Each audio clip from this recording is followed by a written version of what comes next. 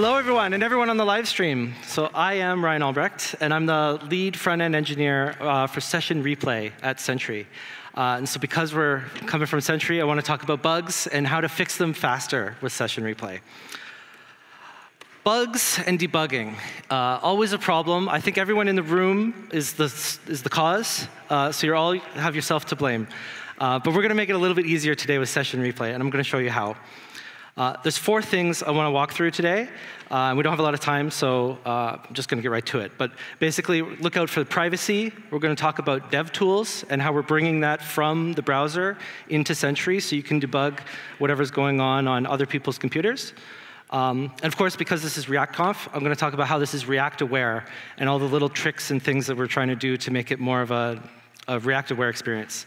And we're also going to talk about hydration errors, my favorite bug that it seems to be impossible to solve, and how we're going to make that a little bit easier when it happens in production. So that's a big, big difference. So let's get down to it. So this is my website. It's taking over the world right now on poketalk.com or whatever. It's basically a marketplace, a storefront where you can see all the Pokemon. Yes, we've caught them all, in case you're wondering, except for Charizard. He's out of stock right now. But you can basically browse the site, see some Pokemon, add to the cart. When you're ready to make a purchase, check out. Very simple stuff, right? So earlier this morning, I was waking up and noticed I had an error on my site.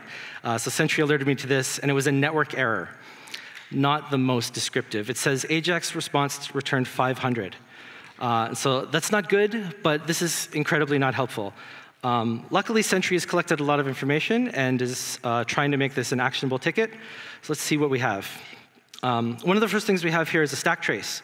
So we can see that this is coming from our API posts helper. So we've unminified the stack trace. We can see what the code was that I actually wrote. But this is still actually not super helpful. We can see the same message here, API response returned, and I know it's a 500. What I would really like to know is what was the request, actually? Like, what URL did we hit? So that's kind of missing.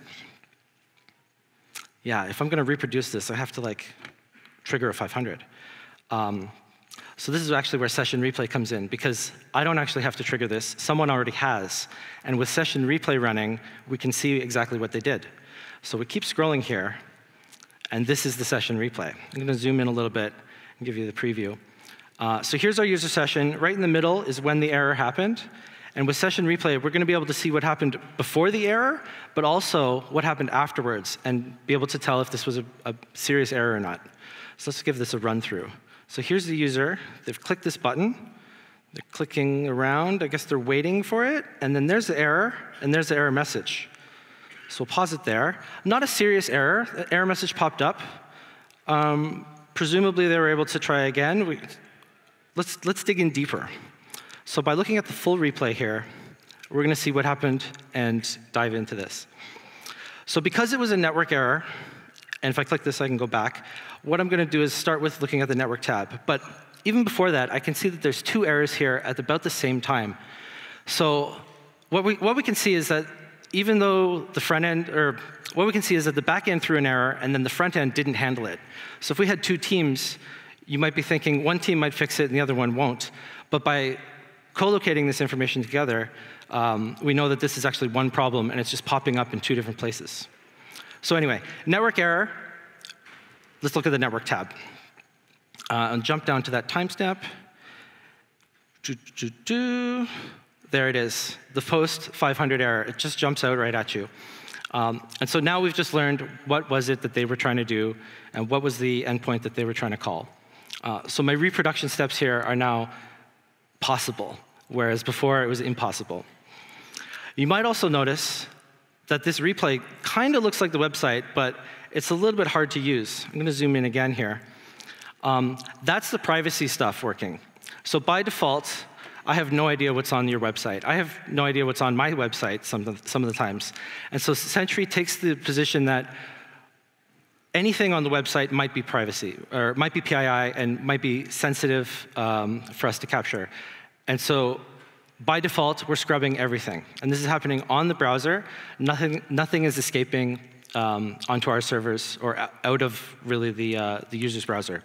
So you can see here, all the Pokemon names that they had purchased are starred out. All of the pictures, which might be user-generated or might be profile pictures or anything like that, all blocked out, and this is happening on the browser.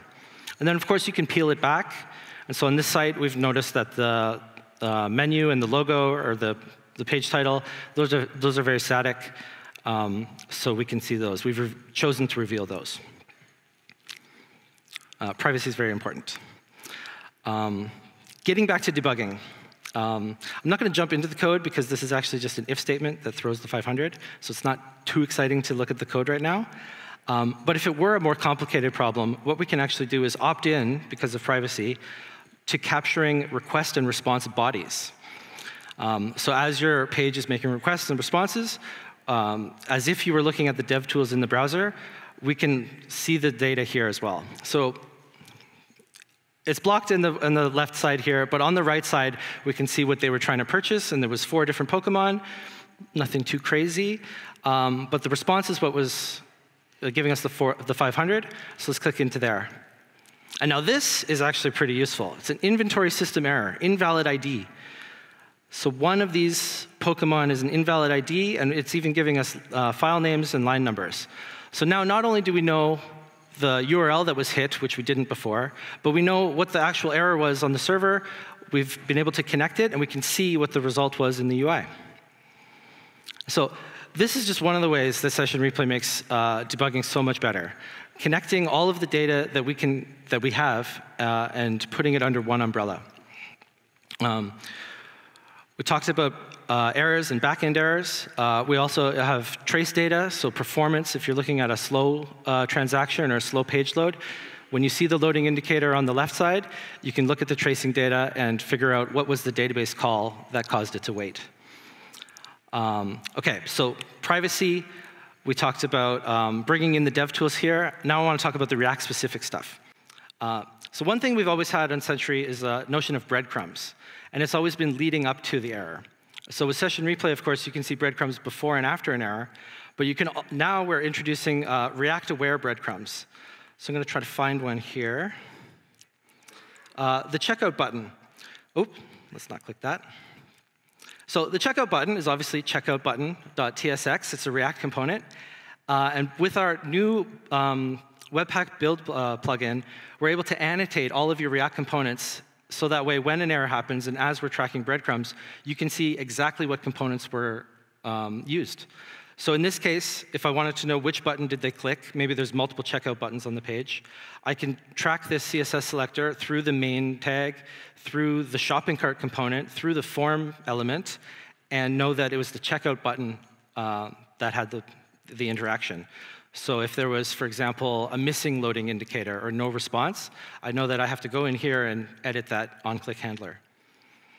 So I think that's pretty cool. This bringing React in to the debugging experience, whereas before, you have your dev tools in development time, you can get the same kind of experience in production. Now, the last thing I want to talk about is hydration errors. And so we recently poured our old documentation site from Gatsby into Next.js for dog fooding, but also because Next.js is just so awesome. And that caused a bunch of hydration errors. And so normally, if I was making small commits, it would be easy to say, like, oh, there's a new error. Let's look at the recent commits and try to fix it. But in this case, we had a big problem because it's like thousands of lines of code, and there's tons of hydration errors all over the place. So this is real Sentry right now.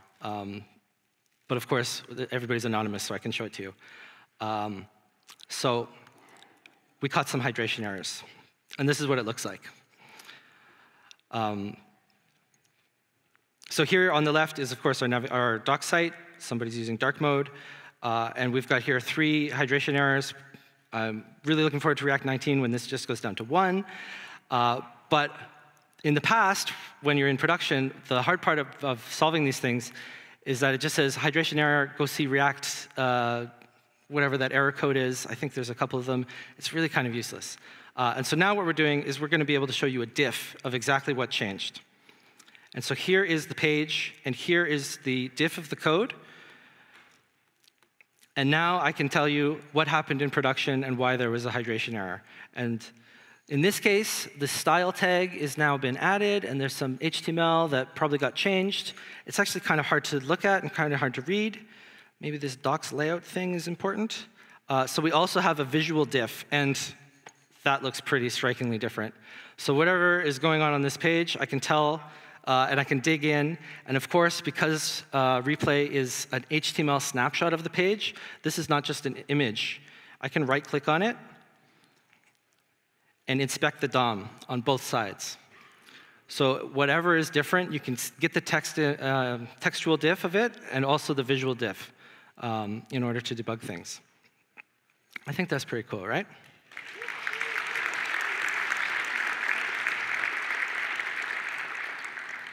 I've got some other more subtle examples here. So here's another hydration error. It's the same kind of crazy text at the beginning. But this one, see if you can spot the difference. It's actually this menu bar up here. And yes, this is all HTML, so you can hover over it and see it.